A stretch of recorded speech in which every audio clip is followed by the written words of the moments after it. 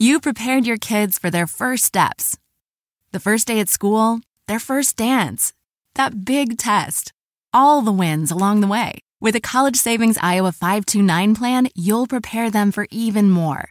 Register before May 31st for a chance to win a $1,000 contribution. Visit collegesavingsiowa.com to make the first move toward a bright future. College Savings Iowa. It's how parents get through college. Administered by the State Treasurer of Iowa. This episode of the D-Lew Podcast is brought to you by Goalie Nutrition. As someone who's used Goalie for quite some time, I can tell you that they're not only very good, but they're very beneficial. My favorite are the Super Green Gummies. The Super Green Gummies are uniquely crafted with a spectrum of essential nutrients such as vitamins A, B12, folic acid, and thiamine. It supports a healthy liver function, healthy nervous and immune system, digestive health, a boost to your metabolism, and overall health and well-being. There are no artificial sweeteners, flavors, or colors from artificial sources. They're vegan-friendly, gluten-free, and gelatin-free. All loyal listeners of the D-Lew Podcast get a special 10% discount at checkout. Go to goalie.com, use promo code DLEW. That's goalie.com, use promo code DLEW. This podcast is a Believe Network and Luciete production.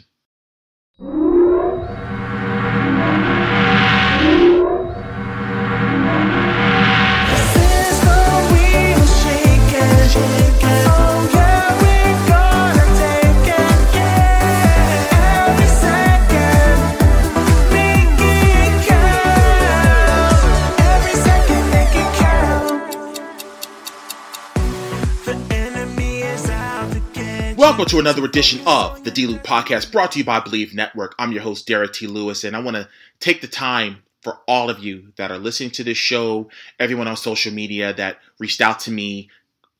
I appreciate your congratulatory messages more than you ever know.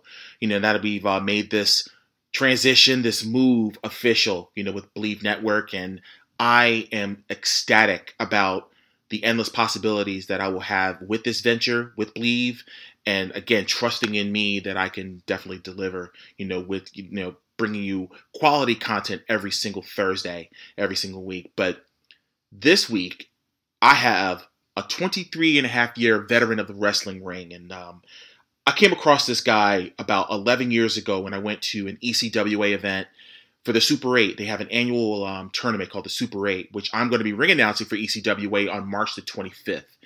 And the GreekGod Papadon was the ECWA champion at the time, and he also won the tournament. And it was a huge honor for him, to win that tournament, as you'll hear in this interview. He has very strong opinions about his own career as well as the industry as a whole. And again, it was an honor and a privilege to have Papadon on the show to talk about everything regarding the wrestling business, and really took a deep dive at a lot of different topics. But let's not wait any longer. My interview with the GreekGod Papadon starts right now.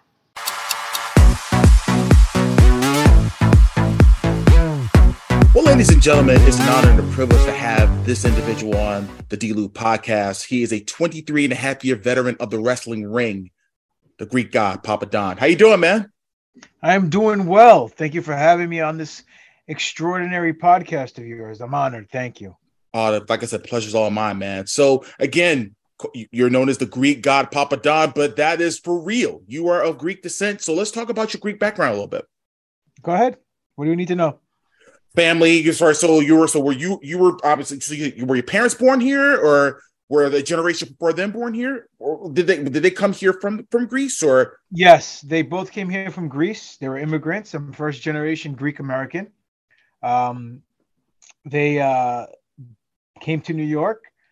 And they weren't married at the time. Obviously, they came on their own, and they met here in New York. Oh, wow. Yeah. My dad was a chef or a cook. My mom was a waitress, and they hooked up, and they got married, and they banged out some kids, and here I am. And unfortunately, my dad passed away 12 years ago, so my mom's only... Thank you. My mom's around, so I'm first generation. I got three brothers, and I'm the only pro wrestler out of the bunch. We're all crazy, but I'm the only pro wrestler. So. The only pro wrestler. Awesome. So yeah, you said that you lived in New York. So talk about life growing up in Brooklyn.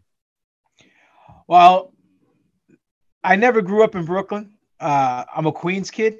Okay.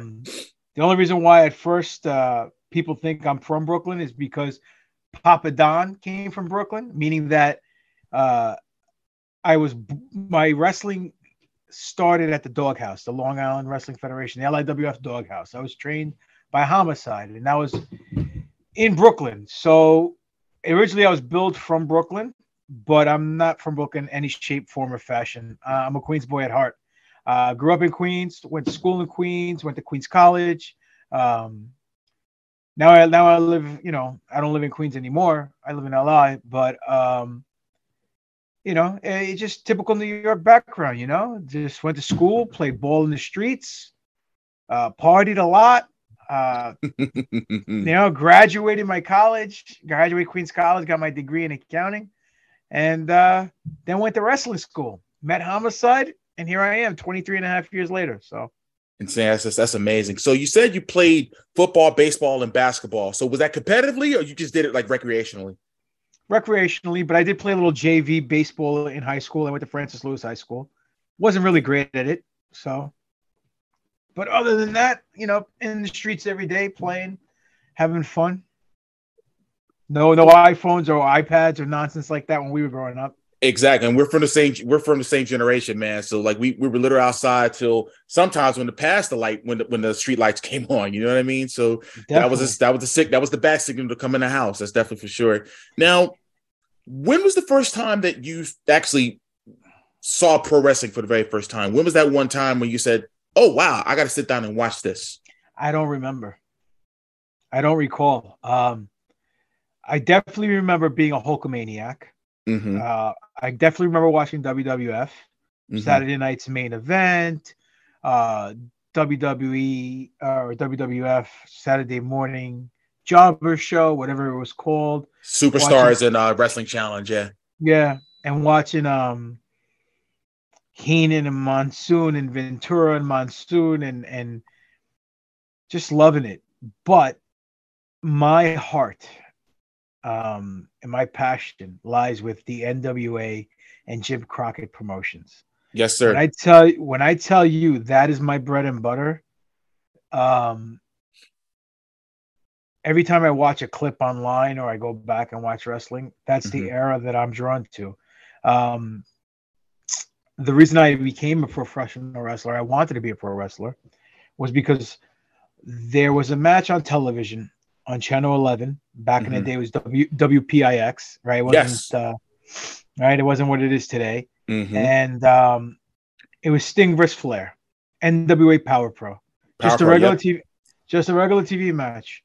And I saw it. I fell in love with Sting, with his blonde crew cut with the rat tail in the back, the face paint, his presence, his aura, the fact that he was a high flyer, quote unquote, and you know what I mean, and just the whole persona I felt for. I liked him more than the Ultimate Warrior, liked him more than Hogan. I was a little Stinger guy, so I saw him. I'm like, this is what I want to do. So I go in the kitchen. At the time, I remember we were living in Jackson Heights, and go to my mom. My mom's washing dishes, and I remember this like it's yesterday.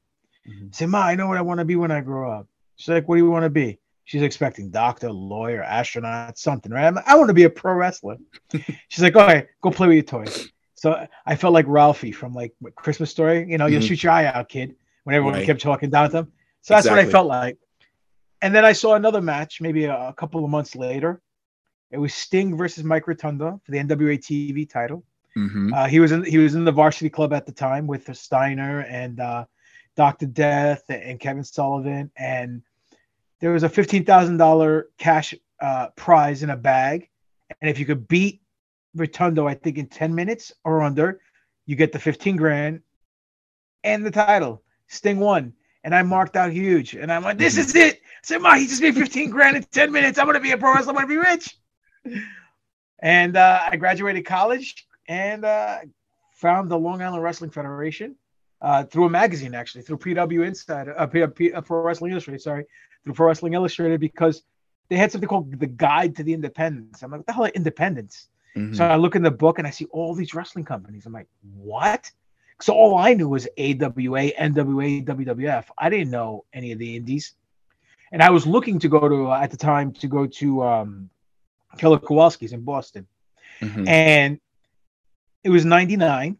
I just graduated college, right? And through, right before I was going to graduate college, I said, all right, once I'm done, I'm going to go to school. So I'm looking online, and the internet not being what it is today, I couldn't find a location. I couldn't find an address. Couldn't find anything. So I'm like, damn it. So I find this magazine, and in the magazine, I see that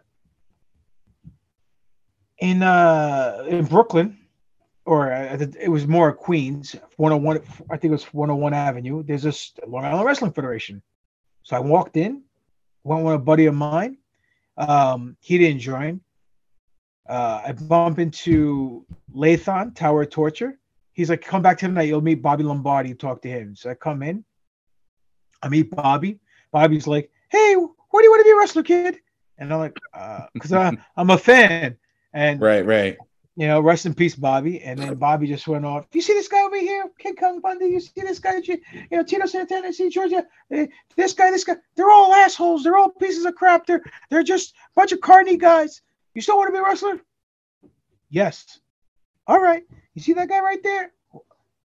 And it's Homicide. All right. So his Homicide. He's gonna be a trainer. Okay. I'm like, who the fuck is Homicide? I didn't know. He didn't blow up yet either. So it's like all I knew from independent wrestling is what I knew from the magazines, which was Ace Darling, Reckless Youth, Dirty Don Montoya, Devin Storm, the guys that were glorified on the local guys, right? Yeah. So I knew their faces, I knew their names, right? Fuck's a Homicide. All right. So whatever. So we started training. And then the school moved. Like a month later, maybe like a couple weeks later, a week later, my car breaks down. I couldn't go for a week. The school moved from 101 in Queens to 920 Jamaica Avenue in East New York, Brooklyn. Right. So after a month training, I had my pro debut, which is very uncanny. People usually train longer than that. Really? So how long? Oh, that was gonna be my next question. So you're training with 187, the notorious 187 Homicide, and Mikey Whipwreck. So how long was the training from your first day until your first booking? A month. Really? So you caught on to the business that quick?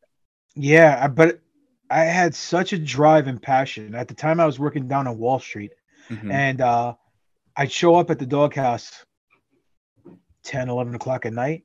I wouldn't get out of the ring till like 2 a.m., 3 a.m. They yell at me, Papadon, get out of the ring. Well, it wasn't Papadon at the time. Jimmy, get out of the ring. Right. They're like, we want to play video games and smoke weed. Get out. All right. So I get out and go home, take a shower, get a couple hours sleep, wake up in the morning, hop on the train, go back to work. And I did that. And I was such a fan. I still am such a fan, but more so back then that I really wanted it really bad. And I still really want it bad now. But back then I'd watch everything, all the shows, all the pay-per-views, everything. Right. Now, not so much. Not because I don't want to. I just don't have the time to. And looking back, my first match, was it great? Not by the slightest. It was probably the drizzling shits, to be honest with you. But it was definitely an experience, And ever since then, I've been growing and learning and honing my craft and trying to be the best that I can be. So wow, that's an incredible story, man. I just wanted to backtrack just a little bit. So, what was the process of getting your first booking? Because obviously, your trainers are going to tell you, "Hey, watch out for this, watch out for that." So, what was the process of you being brand new? You've only been training a month, and you're getting on a card. Well, the good thing was the LIWF at the time, the Doghouse, we would have shows on every Saturday, weekly. Oh, wow. And sometimes we'd have shows on Fridays. After a while, we called it Kayfabe Fridays as a running joke. But the repetition of us wrestling in front of a live crowd every week was experience that you can't get anymore, obviously, unless you're booked every weekend, in front of different companies. But we built a following in Brooklyn. The same people would come and they'd follow the storylines and they'd follow the wrestlers and they get into it. They believed in us and we were thankful for them attending. So my first booking was at the LIWF, which I was a student of. So, it was great. My first outside booking came because one of the kids on the shows was doing a show and the promoter called me up and offered me a booking. I think I got paid like $30 or $20 or something like that for the first booking. Mm-hmm. And I caught heat for it because they thought I was reaching out for bookings. I'm like, no, they called me. They're like, well, next time you gotta run, you gotta make sure that you're representing the school, that you're going out there, you're ready. I'm like, I'm sorry. I was like, someone offered me an opportunity. I'm not gonna say no. I didn't go out looking for it. Then everything was cool. And then maybe a year and a half later, after wrestling every weekend at the Doghouse, the Hit Squad, Danny Moff and Steve Mack, got us into Jersey Championship Wrestling. Because at the time, they put me in a tag team with Havoc, Ed Toscano, my former partner, may he rest in peace.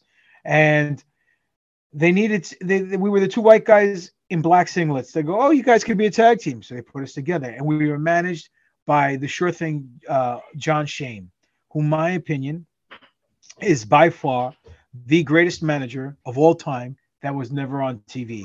Him and another individual by the name of Rob Dimension, who used to be very closely aligned with Steve Corino and PWF back in the day. Him and Steve, I think, may have had a podcast or whatever at the time back in the day, or they used to go out. I know they definitely used to dig at each other online, and it was funny as hell. They were like the odd couple. But both those individuals, I'm still in touch with both of them. They both deserve to have been on TV. Unfortunately, wrong place, wrong time. If they were 10, 15 years earlier or 5 years earlier when they're still using managers, these guys would have made a killing because they both had great minds for the business. So they put us with John, and we had a little cohesive unit. And we didn't want a tag name. We wanted Papadon and Havoc, so our names can get out there like Edge and Christian, right? Right. But by Ricky O, the promoter of JCW, he's like, no, we need a tag name. We're old school. I want a tag team name.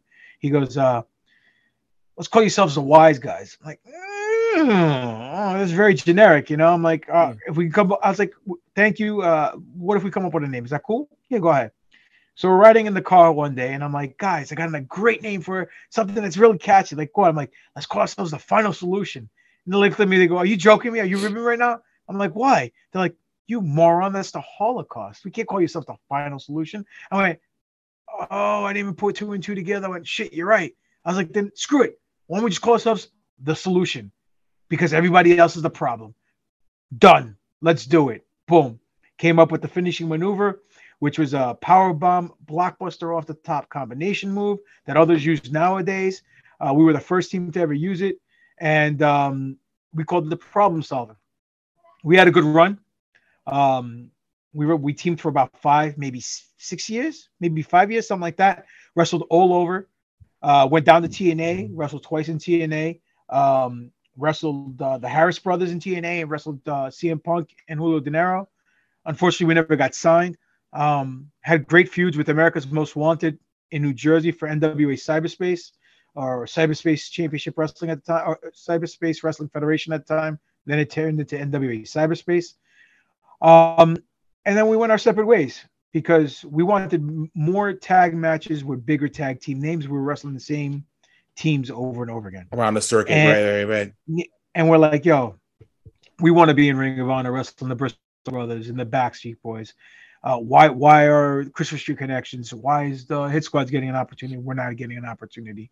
Mm-hmm. So Havoc and I just said, all right, we don't want to be the two old grizzled guys in the back saying, shoulda, coulda, woulda, might. Back in my day, let's try singles. So I went into singles. I was just Papadon at the time. And Mikey Whipper goes to me, hey, can't just be Papadon. You got to be something else. Come up with a gimmick. Fuck. Okay. I said, I'm Greek. Greeks invented wrestling. Maybe I can do something with that. I said, okay, let me come up with something Greek. Greek what? The Greek gladiator? Nah, it's too wordy. So I'm trying to think like GG. I'm like, Greek gargoyle? No, that sounds ridiculous. I'm like, oh, wait a minute. Greek god. The Greek god Papadon. Kind of flows. And I went with that. So that's how it came all about. Wow, yeah, because I mean that's what I was going to ask as far as once you found that character, as far as I don't want to say gimmick, but something you wanted to gravitate, but it's almost paying homage to your heritage. You know what I mean? Your Greek heritage. You know what I mean? So, what was the transition like for you going from tag team? Because I know you and Havoc with Team of Guys Solution. What was the transition for you going in from tag to single? You know what? Dusty Rhodes once said this: in order to become a great singles wrestler, you should need to become a great tag wrestler first. I said, wait a minute, why? And now I know why. When you're a tag team wrestler, you learn how to cut off the ring. You know how to you learn psychology without trying to learn psychology. And the transition wasn't very difficult, only because I'm the type of person, I have a very, very strong alpha personality, where if I want something, I go for it, no matter what. I don't take no for an answer. I mean, case in point, I'm still on the indies doing my thing 23 years later, right? So I said, if I'm going to be the single guy and start doing singles, I'm always the guy who wants all eyes on him, right? I walk into the room, I want people looking at me. I want people, not because, you could say I'm insecure or anything like that. It's because I'm a ham. I like the attention. If I'm doing something, I want people to notice what I'm doing because I'm good at what I'm doing. So I want some recognition. The only problem with tag team is you're in the 3 other guys, your partner and your 2 opponents. Right. You could be great, and the other 3 guys can be horrible, and it brings down the match. And it's all variables that are out of your control. That bothered me a lot, because we'd get in the ring at times with other teams and they couldn't even lace our boots, and it brought down the match and it just killed us. It's like, man. So being a singles guy to me was better, because I was able to put the matches together. I was able to take it on the roller coaster ride and come up with finishes and get the crowd in the palm of my hands. And because of the way my journey has been structured, I find that it's been very beneficial to me, because I'm not a wrestler. I did a podcast last night and I told this on the other podcast. I am not a wrestler. I am a worker. There's a big difference between being a wrestler and being a worker. A wrestler 100%. Goes through the moves. You could teach a monkey to be a wrestler. You could teach a dog to do tricks. I make an emotional connection with the fans, and I make moments that sticks in the fans' minds, and they go home remembering who I am. First and foremost, I get my opponent over, because that's my job, and I get the story angle, or the angle of the match, over. The story that we're trying to tell and my opponent are 2 objectives for me to get over, so the fans can get emotionally attached to us and get emotionally attached to what we're trying to tell them. So that's first and foremost what I need to do. But in the meantime, in between time, I can get myself over as well. And being able to make that emotional connection, and being able to work a crowd, and being able to give the crowd what they want, because you're reacting to what they're giving you. Because wrestling's not acting, it's reacting, right? Is a lost art form. A lot of kids these days, and a lot of men or people or women or whatever, they just go out there, they plan from A to Z. And they go out there and they slap their legs and they look like a bunch of trained SEALs doing spots and doing moves and doing stuff. And it doesn't resonate and doesn't connect with the people. I go out there, I do my thing, whatever the thing is. And that's why I like being heel, because I'm a ring general. I like controlling the situation in my environment. And I know when I'm putting the match together and I'm getting that heat, it's on me. And if the match is good, it's because my opponent and I worked together to make it good, but because I structured the match a certain way, I was able to get in everyone's mental and take them on that emotional roller coaster ride and get them to that plane that they need to be, where we need them to be at the end of the match, on a high note. And sometimes incidents happen, accidents happen, or whatever the case may have, and it doesn't always happen. But I can assure you, 9.9 out of 10 times, I'm getting to you where you need to be and getting everybody over and the story across. And I may sound a little arrogant saying that, but it's not arrogance, it's confidence because I know what I can do. You know, 23 years of doing this, it's like changing socks to me. It's like a sixth sense. You put me in the ring right now with Roman Reigns in the main event of WrestleMania, I guarantee you it's going to be what these kids call a 5-star match nowadays. You know, but right. That's the way I am. I'm sorry. I ramble. No. It's cool, man. Like I said, because for any young worker that's listening right now, you know, that can get some 411 for a veteran of 23 and a half years that's been doing this a long time. And I was going to ask you, do you prefer working heel versus baby? I like both, but only reason why I like being a heel, because I know what I can bring to the table and generate from the crowd, because there's two things. The money's in the sell and the money's in the heat. Right. That's it. It's not in slapping your thigh. It's not doing the craziest move. It's because people, after seeing something, they'll pop huge first time. By the 10th time they've seen it, it's watered down. The reaction from the crowd isn't as loud. And what happens? You're a one-trick pony. Now the trick isn't as extravagant as it used to be.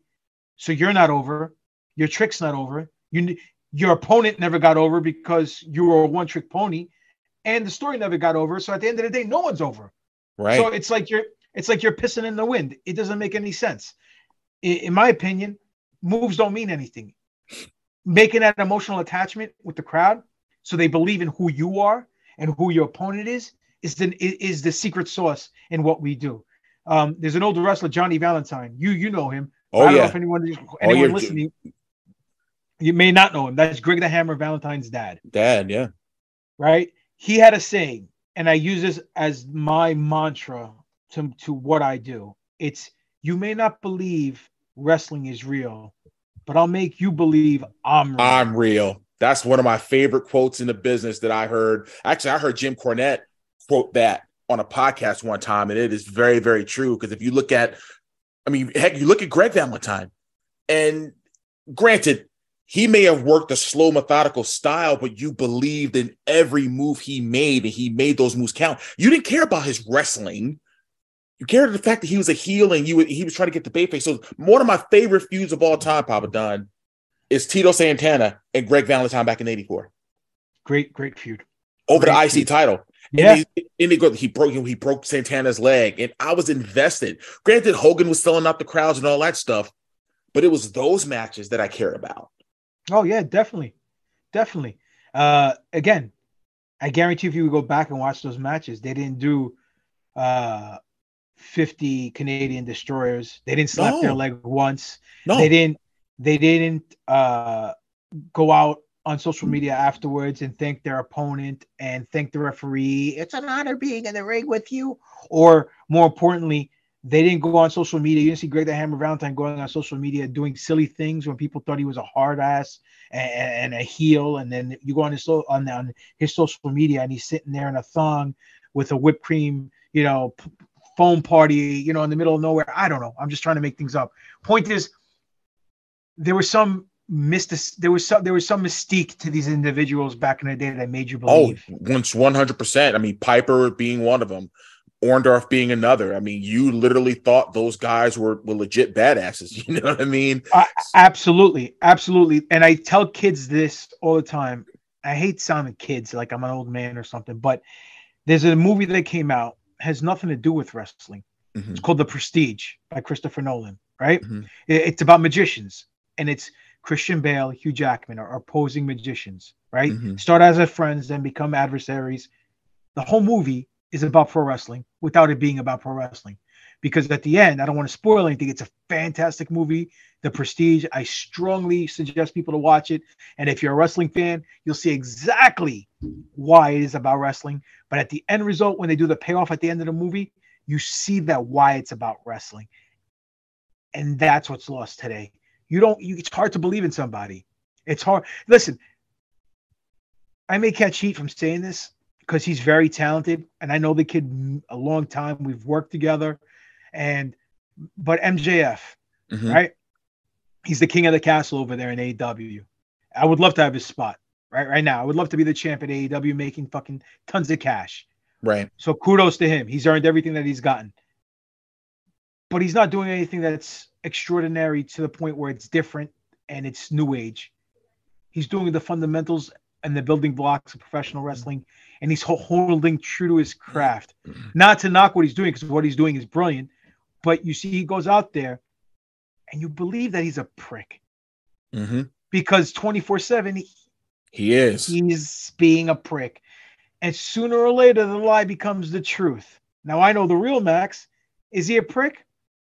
I'm not going to say no. I'm not going to say yes. And you don't have to. Exactly. That's exactly where I was going with that, bro. I don't have to. No. But you believe in him, so he's over. You know what I mean? As opposed to another wrestler who gets there and does 27 flippity floppity, and slaps his leg like an idiot, and the sit is in a leg slap city. And, 6 months later, he's out the door, and some new flippity floppity guy comes with different hairstyle, just like, and then the other guy can't recoup what he once had or what she once had because it's already been done. So this episode of the D-Lew Podcast is brought to you by Goalie Nutrition. As someone who's used Goalie for quite some time, I can tell you that they're not only very good, but they're very beneficial. My favorite are the Super Green Gummies. The Super Green Gummies are uniquely crafted with a spectrum of essential nutrients such as vitamins A, B12, folic acid, and thiamine. It supports a healthy liver function, healthy nervous and immune system, digestive health, a boost to your metabolism, and overall health and well-being. There are no artificial sweeteners, flavors, or colors from artificial sources. They're vegan-friendly, gluten-free, and gelatin-free. All loyal listeners of the D-Lew Podcast get a special 10% discount at checkout. Go to goalie.com, use promo code DLEW. That's goalie.com, use promo code DLEW.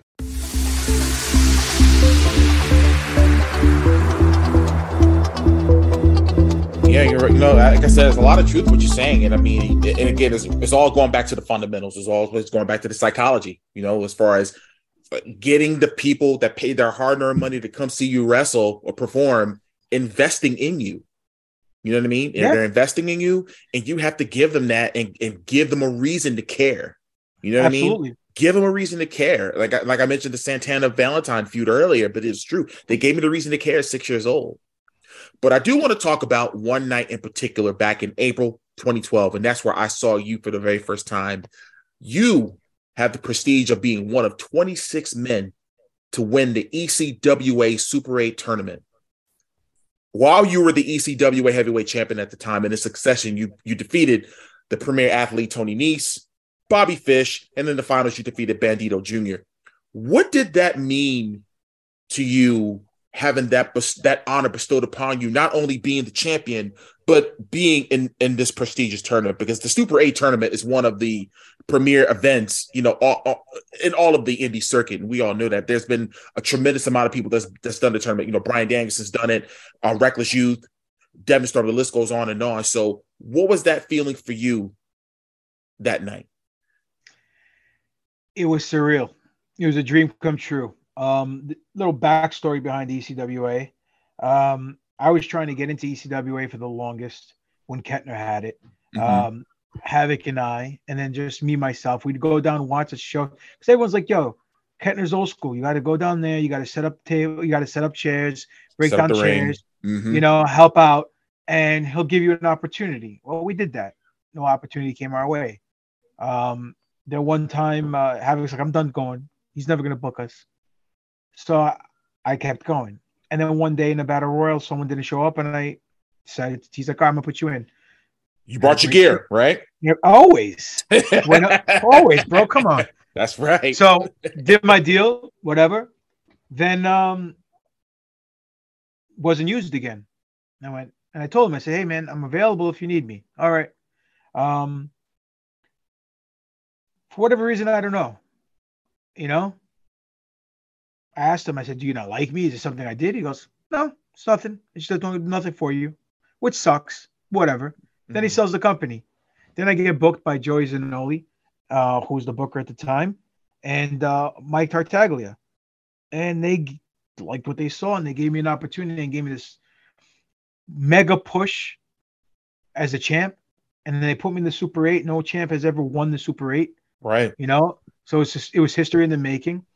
I was able to get a nice 2-page spread in Pro Wrestling Illustrated, a magazine I grew up, reading as a child, which is something a lot of people can say.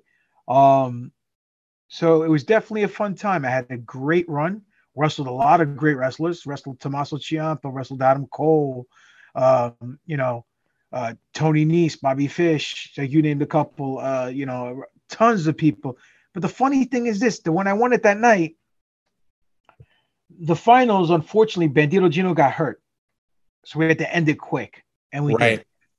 And I felt bad because he was upset because he got hurt. But then after everything was said and done, he was fine. It was just a little, he knocked the wind out of himself. He hurt his rib or something happened on a springboard. We landed awkwardly and we took it home right away. So it was nice. But at the same time, I wish the main event could have been a little bit more. But it's one of those things that you can't control. It's just a freak accident. It's not ballet, right? Exactly. So it was a dream come true to me. So as far as everything else, I mean, I had a great run there. Very great run there. 2-time champion, wrestler of the year a few times with them. Great following. Helped my career tremendously. You know, now I think someone else owns it, some guy, Ryan, who good promoter from what I understand. He used to run World One.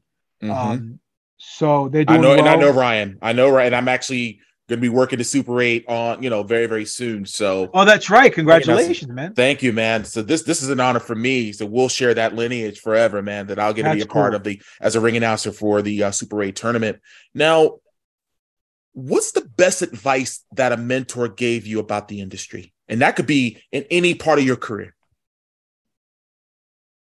There's a few things. Less is more. Shut up. Keep your ears open. Be respectful and these are just common sense things, be respectful, be polite, show respect. Someone brings it to you, bring it back. Don't take it. Meaning that if someone stiffs you in the ring, stiff them back. Don't be a wussy. It's a man's sport. You'll learn their respect if you give it back to them. Mikey Whipwreck, I asked him one time, "Hey Mikey," because I was trained by Homicide, but then when the doghouse closed, I continued my training at the NYWC Academy, and Mikey Whipwreck took me under his wing and polished me up. So I continued my training under him. I asked him one day, "Is it okay if I can say that you're one of my trainers? I consider you one of my trainers." He's like, "Sure thing." So with his blessings, I say I've been trained by Mikey and Homicide, which to me is a great experience because those are the two guys where everyone who's anyone out of Northeast Wrestling comes from.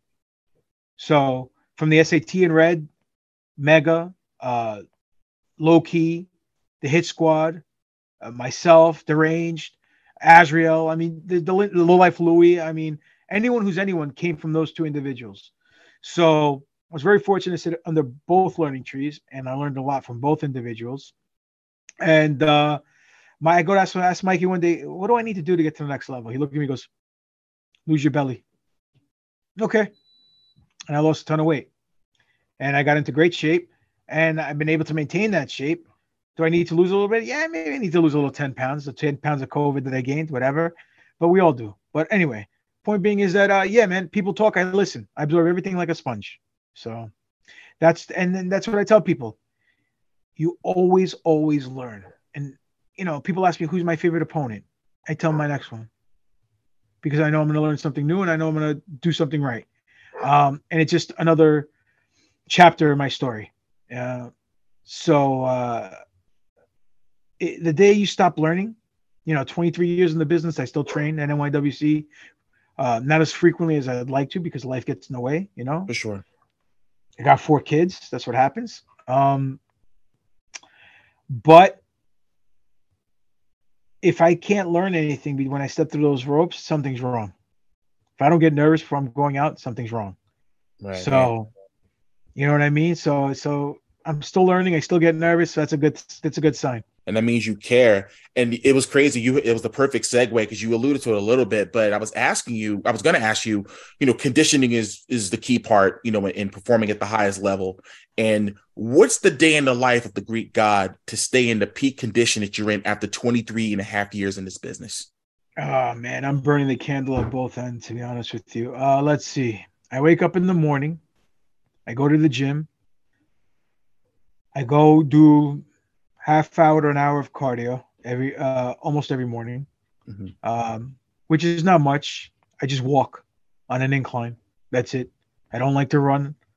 The only other cardio I would do is probably jump rope, and I haven't done that in a few months. Um, Come home, take a shower, take the kids to school, go to work, my shoot job, work my day. Afterwards, go to the gym, lift, come home, help my wife put the kids to bed, and then watch a little TV, unwind, do a podcast or two, go to bed, repeat. And then certain days I'll go to Deer Park, Long Island, and go train NYWC till like 11, 12 o'clock at night. Awesome. Now, as you said, there's the things, the AML you've wrestled for, like I said, ECWA, and there's several other promotions you've wrestled for across around the country. In your opinion, and I know you said some things about keeping your mouth shut and things of that nature as far as listening, but what's the most important part of being able to keep getting booked on a constant basis if you're in the indies?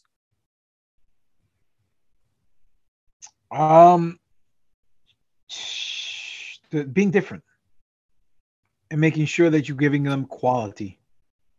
The problem is nowadays, people, I don't want to sound disgruntled, but we're whores.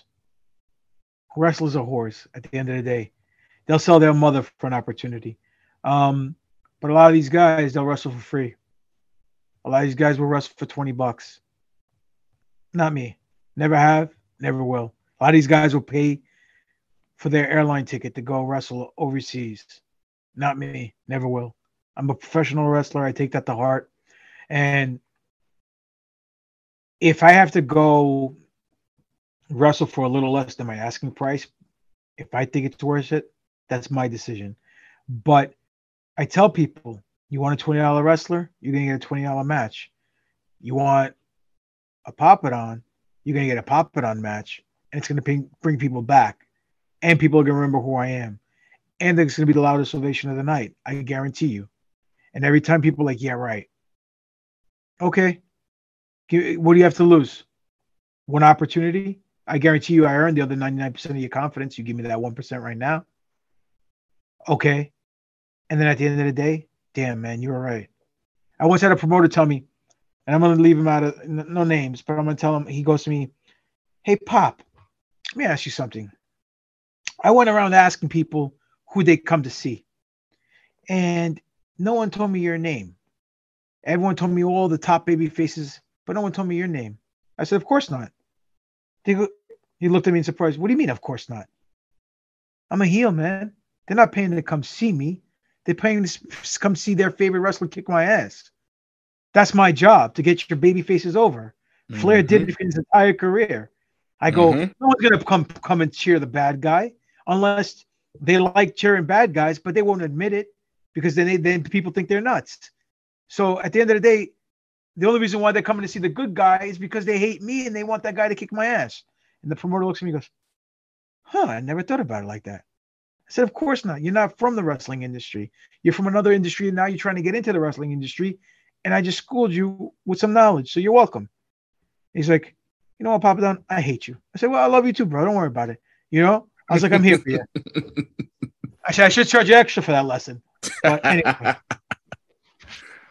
So what was it like getting the opportunity to wrestle for AEW? I know you did AEW Dark a couple of times. So what was that experience like for you? And also, too, has there been any feelers from, for a potential signing a contract with, AEW or even WWE?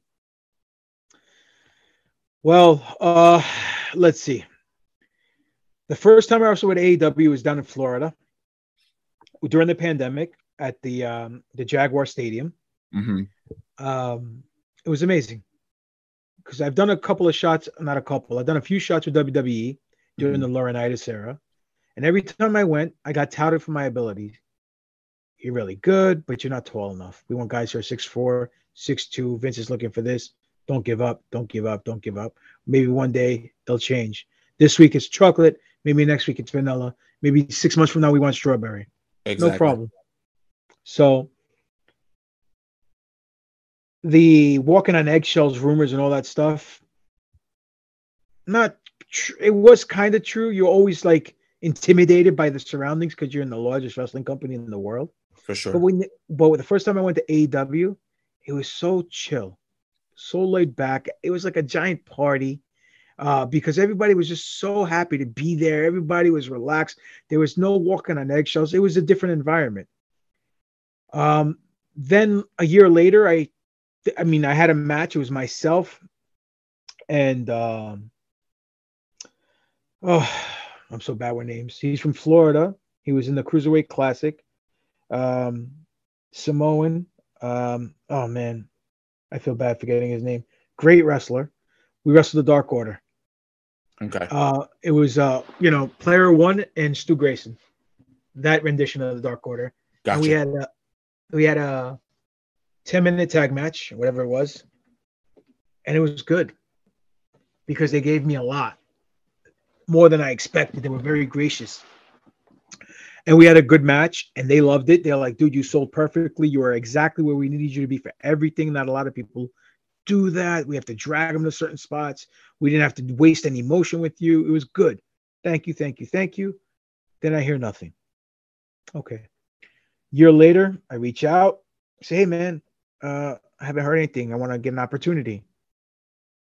So I go down to DC. I had to get a DC wrestling license, the whole 9 yards, physical, everything that you need to get. For sure. I go there, look at my name on the card. I'm wrestling Lance Archer. I said, I'm going to get squashed in 2 minutes. Great. All right. Well, it's going to be the best 2 minutes of his career. Let's go. Lance walks up. I walk up to Lance. I say, hey, man, we're dancing tonight. He goes, oh, I'm so sorry. I started laughing. He goes, I'm not going to squash. I don't like squashing people. He goes, let's come up with something and we'll throw it together. All right, thanks, man. So we threw a match together real quick. Again, we had 5 minutes, whatever it was. Right. And it was what it was. What you saw what it was. He gave me a lot of offense, which was very gracious of him. Just shows what kind of gentleman he truly is. Nice guy. He's really nice guy. Then the next night, I wasn't on the card, but someone didn't show. And they put me in the, Brian Cage goes to me, hey, man, you want to work? Yeah, I like to get paid while I'm here. Sure, let's work. So Brian, again, very gracious, very professional, gave me a lot of offense. And him and I worked. And it was very, very good. Got nothing but great reviews from the agents, from everyone I wrestled with. No quarries, no bad negative feedback, nothing. Nothing's happened since then. So, And the thing is this, people go to me, and this is the story of my career, bro. 23 years, I've been everywhere. I've wrestled overseas. I wrestled for WWE, wrestled for TNA, wrestled for Ring of Honor, wrestled for the NWA, wrestled for AEW. And every time I've been on any one of their stages, I've gotten praised for my ability to do what I do. But it's never gone further. It's like I hit that bump in the road, that glass ceiling, and it's never past that level. Why? I don't know. Have I pissed people off being too honest? Maybe. Do I not kiss enough ass? Definitely, because I don't kiss ass. I don't know. That's the $1 million question. But I don't give up. And people like, does it bother you? I don't want to say no, because everyone, like, put it this way. 2012 Super 8, my first opponent. My buddy, Tony Nese, one of my favorite opponents. Right. Went to WWE, AEW. Second opponent, Bobby Fish. Went to WWE, went to AEW. Now he's not in AEW. Third opponent, Bandito Jr., referee in WWE. Weird. It's like everyone I touch gets signed or go somewhere. Yet I'm stuck here. So it is a little of a mind fuck, if you will. Mm-hmm. But it comes back around to what I was told first day of getting into this business. This business doesn't owe me a goddamn thing. There's no guarantees. So 23 years later, Should I be on national TV? If you ask me, I'm going to say yes. If you ask other wrestlers, they'll tell you yes. You ask fans, they say yes. You ask promoters, they say yes. Why am I not there? I don't know. Am I salty? Am I pissed off about it? No. Because again, this business doesn't owe me anything. Am I thankful to be in this business? Yes. It's my dream to be a professional wrestler. Will I like it to be my main source of income and be my career? Absolutely. Will it? Who knows? Time will tell. It's not about the destination, it's about the journey. You know what I mean? That's exactly what it is. And I can attest to the same thing. I've been in the entertainment industry now 13 years, as far as acting and music and things. And I get asked all the time, like, well, why aren't you here? Or why aren't you there? We already know what the destination is going to be, but it's all about the experiences, meeting people, networking with people, building relationships, because heck, a relationship that you can cement 5 years prior can be a relationship that can help you get you to the next level down the road. So you just have to just keep moving and keep going. And that's the one thing that, I'm glad we're talking about, because everyone has their own different journeys and destinations and detours, but we all know where we're trying to get to. So I'm glad you told your story, because I don't care what vocation you're in, even if you're in the wrestling industry, entertainment, sports, in the corporate world or whatever, and you're not getting that promotion or whatever the case, just keep trying, keep going, keep doing things, keep adding layers to your game. So what's the old expression? Stay ready so you don't have to get ready. Nice. Yes. And there's another saying that I have that I kind of use as a secondary mantra to me. Macho Man once said this: if you walk away from the table, you're never going to get a winning hand. Mm-hmm. So my ass is sitting at the table to the day I die. So we'll see what happens. That's right, man. So let's talk about another aspect of your career. You appeared in The Wrestler. So talk about the experience of being on set with Mickey Rourke and things of that nature. It was very interesting. The producer calls me up. He's a friend of mine, and tells me, "Hey, Papadon." His name's Evan Ginsberg, by the way. Mm-hmm. "Hey, Papadon, why don't you come read for a movie?" I said, "Come on, man, I'm not an actor." He goes, "You're a professional wrestler." I'm like, "It's reacting, not acting." He goes, "I know, but what do you have to lose?" Fine. So I go down there, read for the part. I get called in for a second reading. I was like, "Oh, really? Okay." Get called in for a second reading. Didn't get the part I was reading for. That went to Tommy. I forgot his last name. He was trained by Alpha. It's the guy who had the mohawk in the movie. Okay. All right. The real Jack Diesel guy. He was whatever. Good guy. Great worker. I get a call saying, "Hey, man, why don't you come in? We need extras. We need people in the background." And I said, "Oh, okay. Couple questions. Number one, am I getting paid?" He goes, "You're the only guy who asked me that." I was like, "Well, not for nothing. It's a business. I need to make money." He laughed. He goes, "Yeah, you're getting paid." I said, "Number two, where is it?"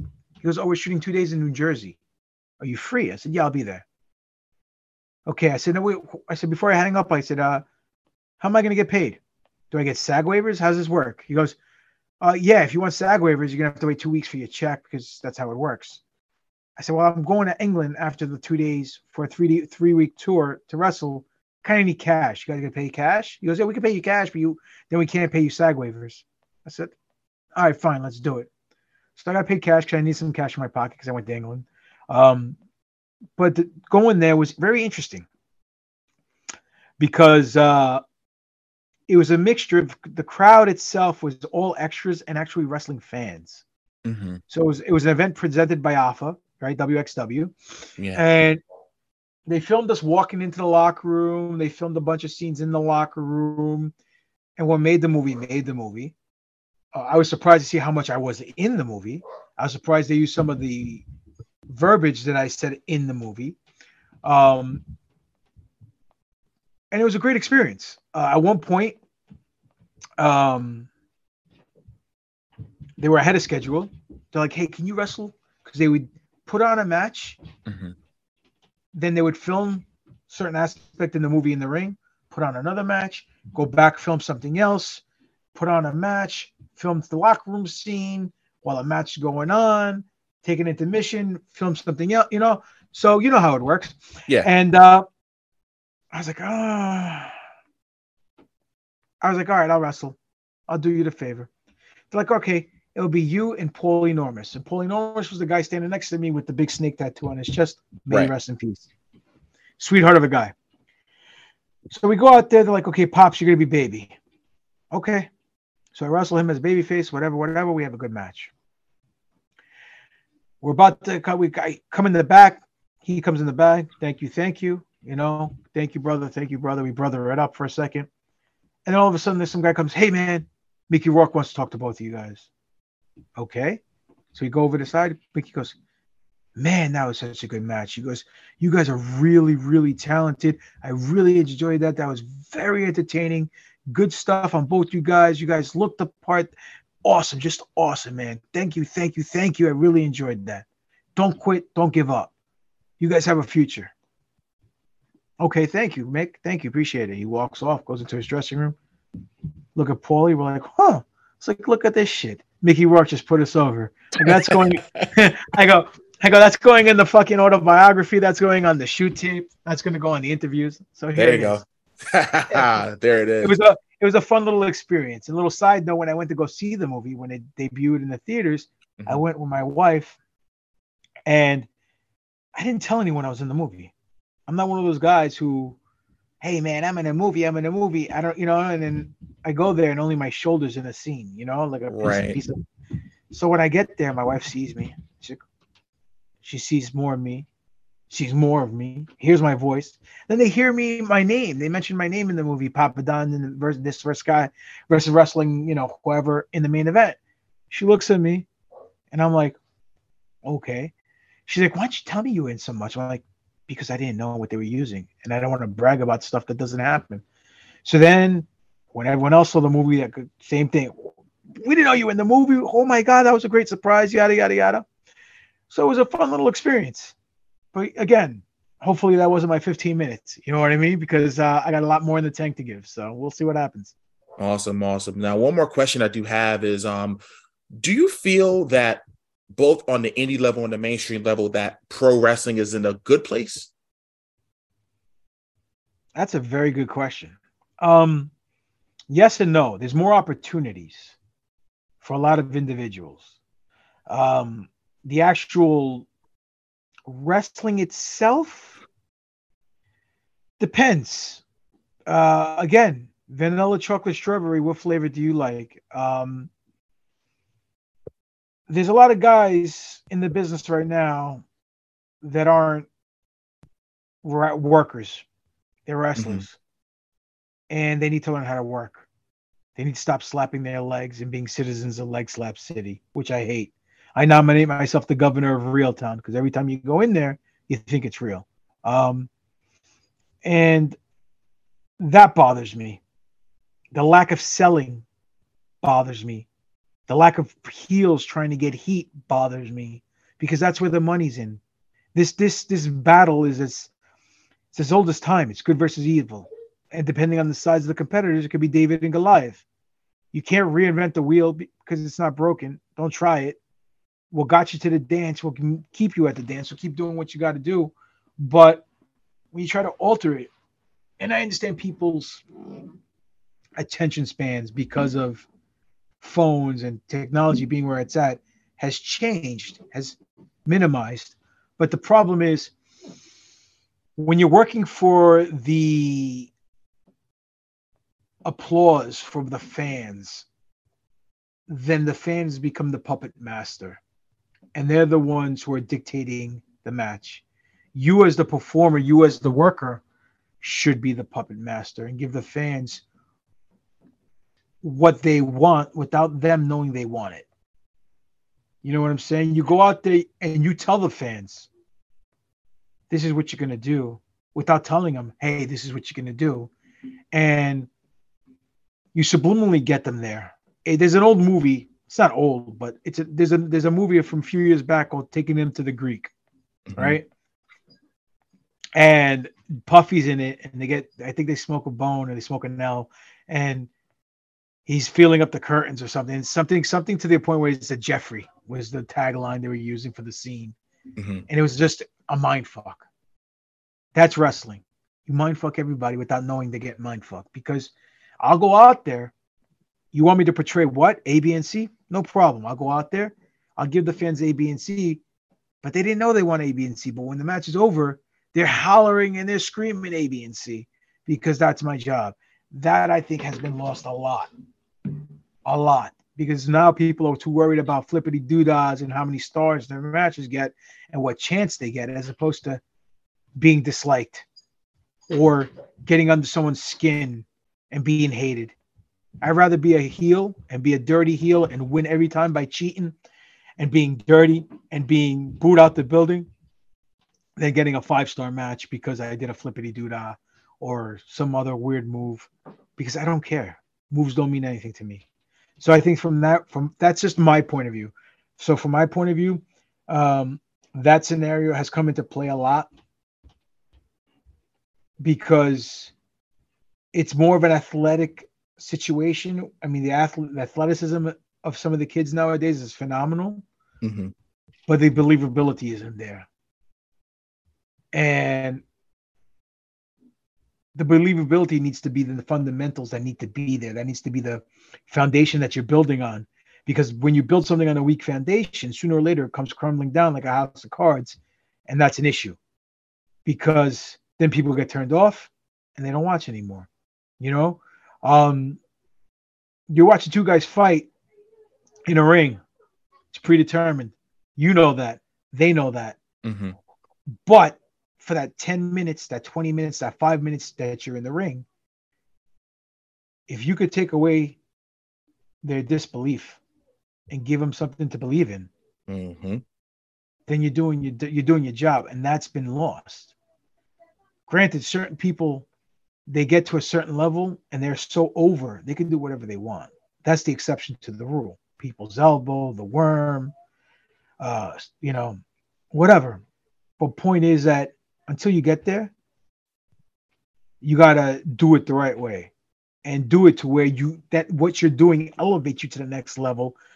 So you get to that level where you can do whatever you want and be, as silly or as serious as you want to be, and they'll bite into it because they already bit into you before. You know what I mean? Like almost like you become a caricature of yourself, but that character is what's in everyone's hearts and everyone's mind and everyone's soul. So you can work with that and make whatever you want out of that clay that you've already established with them. And a lot of people don't get that. People are too worried about, I need to do a cool move. I need to get a chant. I need to look strong. I don't need to look strong, man. I'm a heel. All I need to do is be cowardly. Baby faces move forward, heels move back. It's that simple. That's simple. Yep, begging off.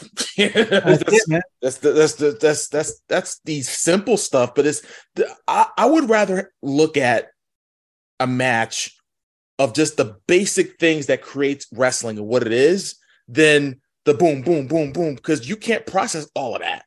It's fun every once in a while. It's cool to see some of the, I know one match a few years ago got heat.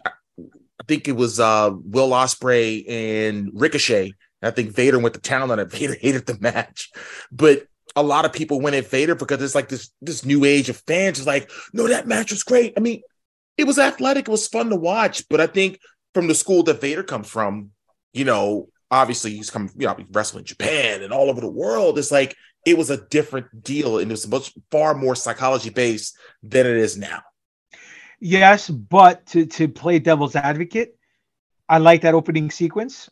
It kind of reminds me of one of the greatest opening sequences in wrestling history, which was Amazing Red and Loki at Ring of Honor doing that hidden dragon, hidden tiger, whatever, that punch duck thing that they right. That everyone's trying to emulate at that time, but it was at that time different and world renowned and just game changing.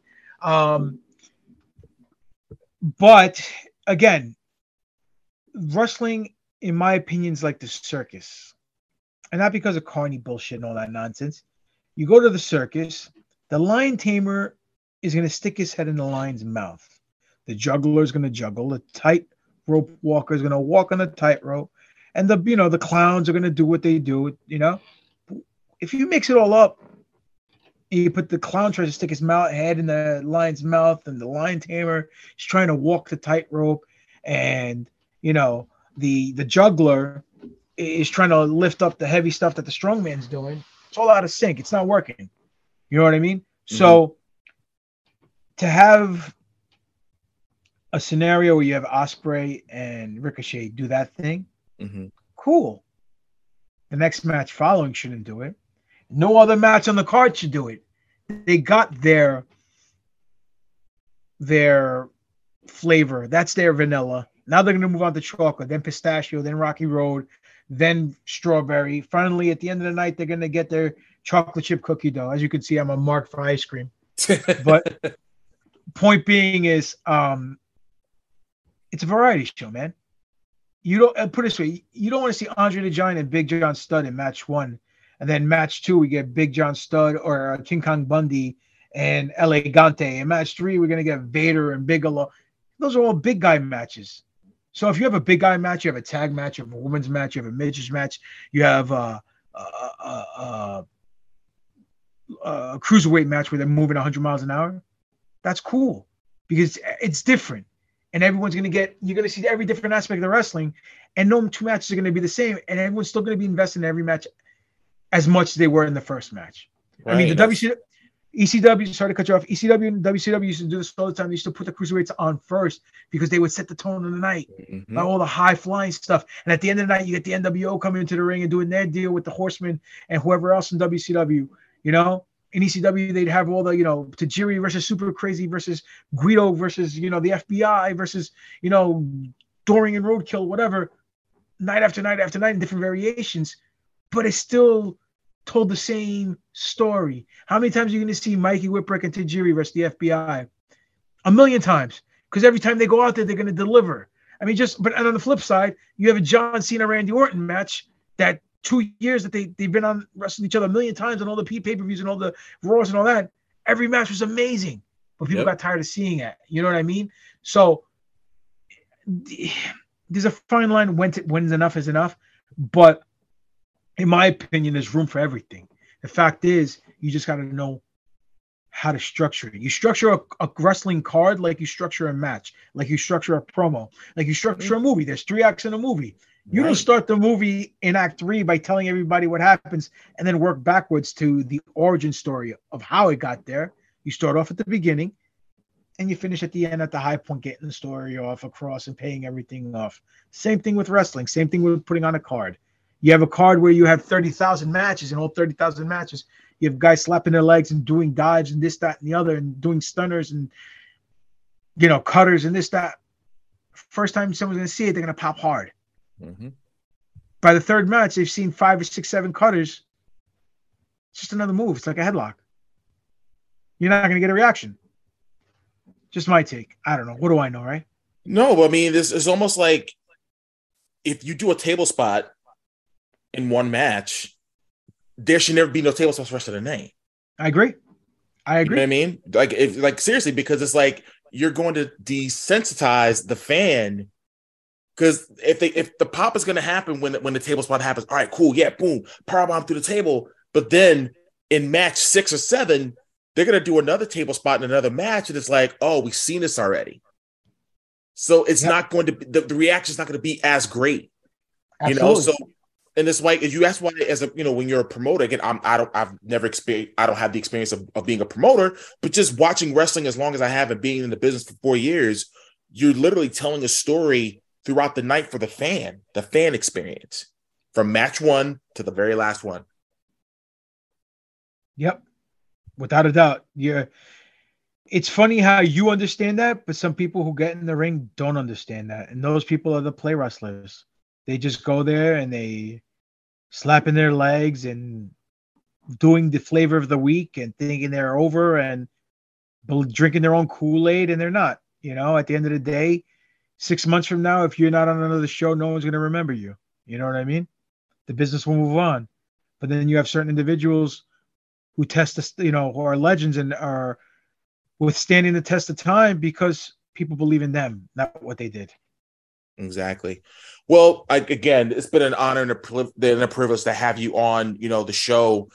Let the fans know where they can find you on social media, where they can find your website, where they can get your merch, everything, the whole 9 yards.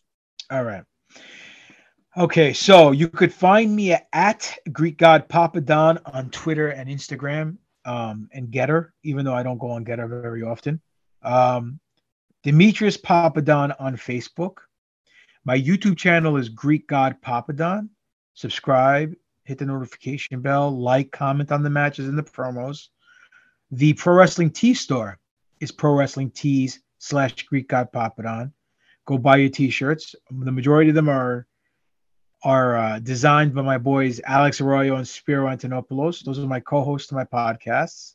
I'm a big, as you can see in my background, I'm a big comic book Star Wars guy. I do a Star Wars podcast called The New Force Order, the NFO.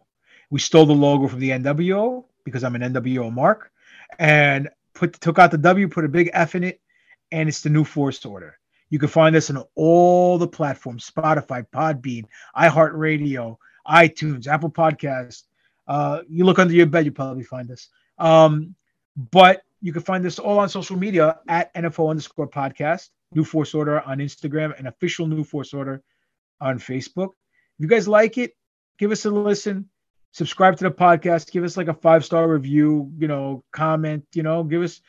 Just this way, this algorithm could boost us up, because I'm not going to lie to you, the podcast is not very PC friendly. It's made for everybody, not for kids. But you have two guys in their 40s talking about Star Wars and making comedy references and movie references and joke references that you and I would understand because we grew up in the same generation. Exactly. You know what I mean? So it's not very snowflake or PC friendly. But you know what? Too bad. I think there's too many snowflakes and PC guys in safe spaces in this world today, but that's just my opinion.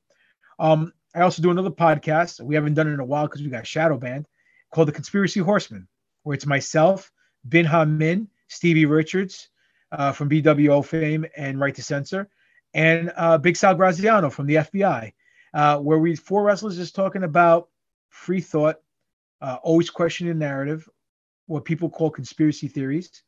We had a hell of a run, about 3.5 years. We were talking to everybody, and we even got on the, John McAfee was on our show a few times. David Icke. These are guys who are big conspiracy guys who are in that genre. But we got shadow banned. They took us off all the platforms around COVID time, and now we're trying to come back into it, trying to in sync all our busy schedules so we can start recording regularly. So catch that if it happens. And if you subscribe to any of my social media, I advertise all the time, and I market myself all the time. So you'll see all the dates that I'm wrestling on, and all the stuff that I'm doing via podcast. And that's basically it, man. Well, again, Papa Don, like I said, I met you about 11 years ago. When I started attending ECWA shows, here in Delaware, and like I said, I believed in from the first time you walked through the aisle. I believed in the character right away, and you've done a tremendous job over the years of staying out there, staying active, staying with it. You inspire me to keep going. Like I said, we're around the same age and everything, and we're still trying to chase the dream, and we're all going to get there, man. So again, it's been an honor and a privilege to have you on the show, and you're a friend of the show forever. So like I said, I look forward to having you coming back somewhere down the road. Absolutely, man. Look, good luck with this show. I had a lot of fun tonight. Whenever you want me to come on, all you got to do is let me know, and I'll be here. Thank you for saying that I was an inspiration, man. That means a lot to me. It really does. And I'm not just saying that to say it. It really does. So thank you. I appreciate it, man. Good luck commentating in the Super 8. Have a great time. Enjoy it. Continue the tradition of great talent that partake in that event. And tell Ryan to get in touch with me and book me so I can come back to ECWA. And maybe you could be ring announcing me. That'd be great, man. That'd be awesome. We got to share the ring, share the locker room. Absolutely, man. Definitely, man. We'll have a great time, man. And thank you, man. You got it. Well, that does it for this week's edition of the D-Lew Podcast. Again, I want to thank the GreekGod Papadon for coming on to the show to share his experiences and his opinions about, the current state of the world of professional wrestling. And again, I wish him all the best, what he continues to do with his career. And my hope is that he does, get signed to a WWE or AEW or Impact Wrestling, because there's definitely a place for someone like him that can hone his craft there for sure. Well, again, make sure that you follow me on social media, okay? There's Instagram, Twitter, Snapchat, and TikTok at @TheRealDTLew. Go into my YouTube channel, okay? You can look up Derrick T. Lewis, The Real DT Lew, and make sure that you subscribe to my YouTube channel, all right? Speaking of subscribing, again, whichever platform that you're listening to this show on right now, make sure that you hit the subscribe button, so every Thursday morning at 6 a.m. Eastern Time, you're getting all new shows, okay? Make sure you don't miss out on that, okay? So I'm going to get out of here, and just remember, whatever it is that you do in life, always remember to make it count. Take care, guys. From amazing 5-bedroom, 2-story homes to beautiful 2 bedrooms with office space, Celebrity Homes has the perfect home for you. Our homes come with amazing features: vaulted ceilings, sprinkler systems, quartz countertops, designer light packages, and more. Plus, Celebrity Homes is proud to offer our new exclusive closing package. Get a refrigerator, washer-dryer, garage door opener, instant access to Wi-Fi, professionally installed blinds, and up to $3,000 towards closing costs. Yes, it's all included. Visit CelebrityHomesOmaha.com today.